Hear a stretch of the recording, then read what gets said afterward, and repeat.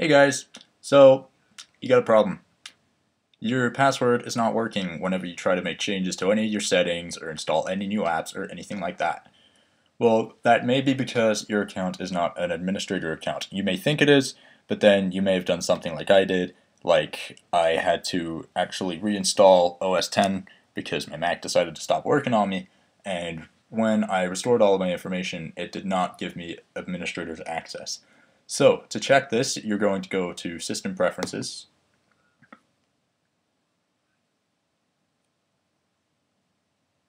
and then you're going to go to Users and Groups. Now, you'll notice here it says Administrator because I've already fixed my account, but yours may say something like Standard or something along those lines. If it does, that is why you can't change any settings. If yours says Administrator, let me know in the comments or send me an email, and I will do my best to try and help you with that. But if this says Standard, then and you don't have another administrator's account on your Mac, then you've got a problem. So I am going to tell you how to fix that to make your account an administrator's account. So what you're going to need to do is you're going to need to reboot and boot your Mac into single user mode. Okay, so to boot your Mac into single user mode, you're going to first need to restart your Mac. So you're going to go up here to the Apple, and you're going to hit restart, and restart again. Now you're going to hold down Command and S on your keyboard, and you're going to hold those down. You're going to hold those down until the black screen appears, like so. So this is all lots of code. It may look intimidating to you, but it's really not. It's actually kind of fun. It makes you feel guilt. It makes you feel geeky. Sorry. So now you'll need to enter the following codes, and I will put them into the description for you in order. Make sure you get the spaces right or it won't work.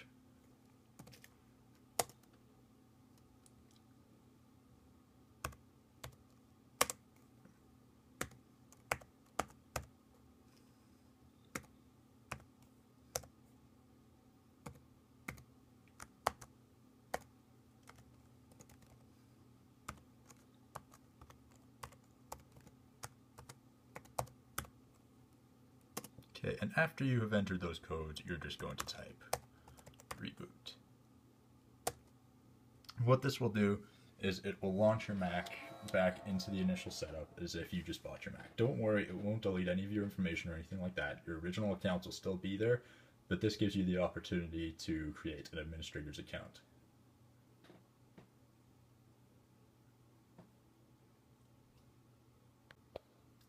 Okay, so now my Mac is booted back up, and you'll see I'm in the original setup screen. So just go ahead, set it up,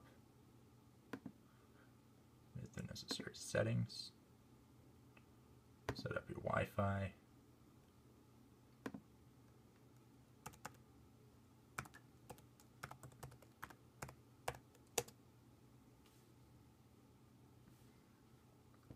and hit continue because apparently enter doesn't work.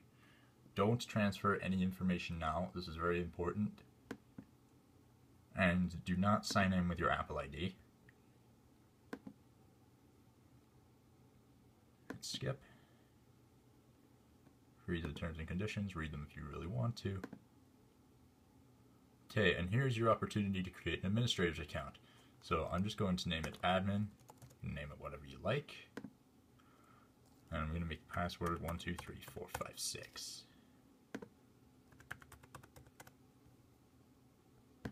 Continue.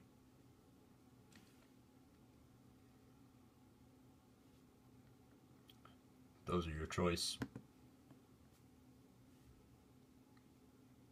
Now you're set up.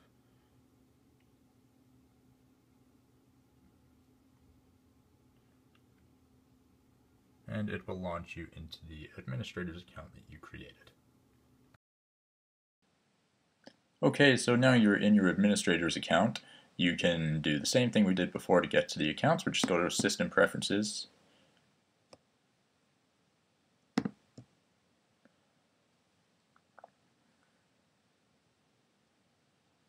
And then go to Users and Groups again.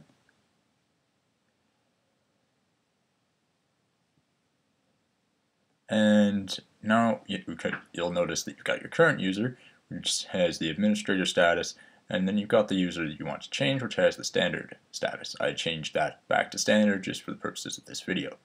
So you're going to click the lock to make changes, and then you're going to type in the administrator password that you created in setup and hit unlock.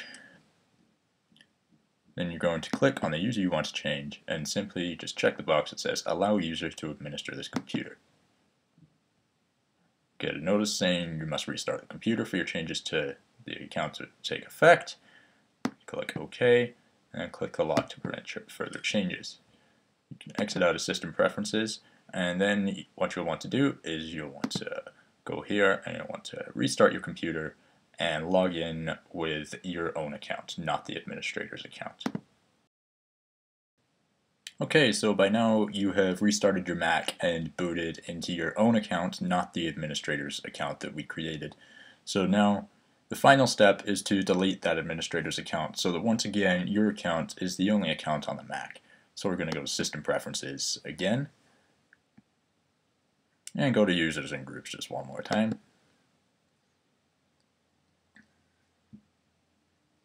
And you're going to click the lock to make changes. Your password will now work for this because you made yourself an administrator. And then you're going to click the administrator account and hit the little minus down here. You're going to delete the home folder and erase home folder securely. Delete the user.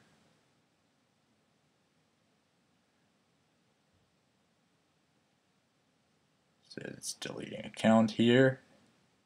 Wait for that to go away. May take a few seconds. And there we go. So now that's gone, so we can click the lock once again just to prevent anyone from making more further changes, and then we can leave System Preferences. That's really all there is to it, guys. If you have any questions, just leave a comment or drop me an email. I'll leave my email in the description below. Don't forget to like, share, and subscribe this video, and let me know if there's something that you need help with, and I'll do my best to make a video on that too. I'm here to help you guys, so just let me know. Have a good day.